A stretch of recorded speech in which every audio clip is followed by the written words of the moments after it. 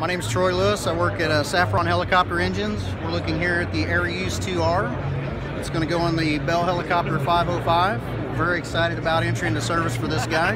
It's a two modular design. It's a reverse flow annular type of combustion chamber that we have with this guy.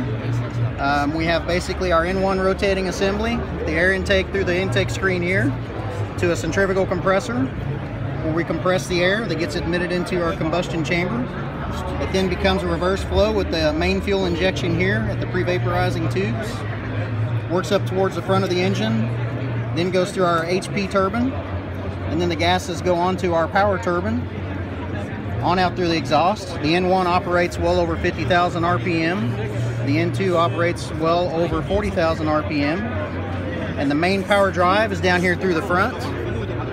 So we have basically an N2 connection with the through shaft design, connecting to our drive pinion, our intermediate pinion, and our output pinion.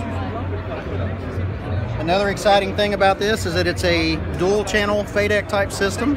So this is the first dual channel FADEC that we basically had on the Arrius family of engines. It has two channels, one channel that's always in control of fuel flow, and one channel that's always in a backup mode. There's an alternate between operations of the engine.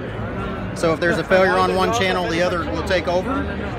And in the unlikely event you have a dual stepper motor failure and a metering unit failure, we have an auxiliary control unit that acts as a backup to the backup on the side of the HMU.